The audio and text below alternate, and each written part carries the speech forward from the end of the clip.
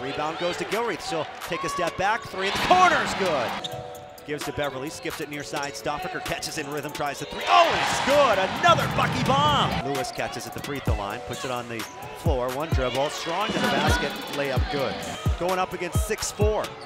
Other side, a three, right side, rolls in for Suzanne Gilreath. Van Leeuwen has it. Bounce inside, Laszewski, left shoulder turn, counted, and a foul. Laszewski, right hand hook. Side where it's caught by Washington. Washington's pass, cross court, intercepted by Imani Lewis. Lewis the other way, a couple of strides to the basket, layup with the left hand is good.